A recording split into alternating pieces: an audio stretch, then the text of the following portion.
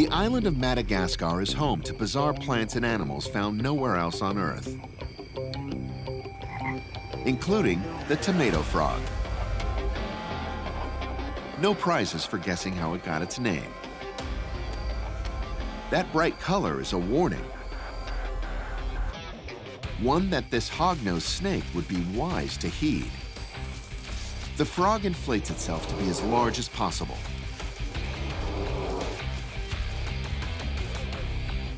But the hungry snake attacks anyway.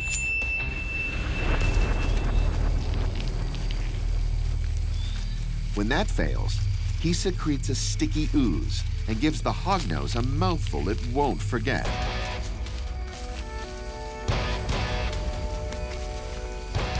It's not fatal, but this natural glue gums the snake's mouth up and makes it tough to eat anything for a while.